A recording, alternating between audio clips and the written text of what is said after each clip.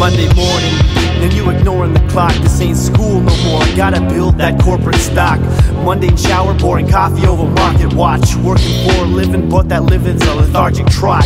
It's all a karmic plot, now that's a charming thought. Is this what you envision with your nose to the grind? Hoping to find riches, better open your eyes and wake up, and wake up.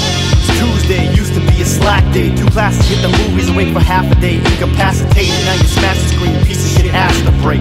Lost with your hand on the ball, seeming to be cast away. Now you're past the afternoon in downtown Saskatoon. At the top of the bottom rung, had to happen, dude. Countless rocks and crevices to escalate. The headache elevating through medication, through mental restoration. Hump day, one way from sun up to sundown. Change the dress pants to waist, dragging shorts, what now? Move from the office to the modest minimum wage. You gotta get them sinking to prod them and build up your pay. This type of living gets you thinking of a way out, but the walls of your prison were built with bill collectors on the stakeout. No way to fake out, flake out, no, you're better than that. Years from now you'll be bearing that veteran's cap.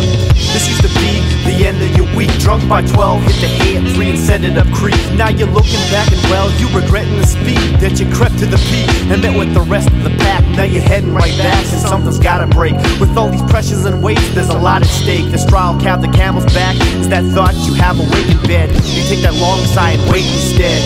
TGIF, it's been a hell of a week. Get developed into a mess that got you feeling empty and weak. Get yourself a setup and a bottle of rum. Bottoms up till you're falling and forgetting the problems that come.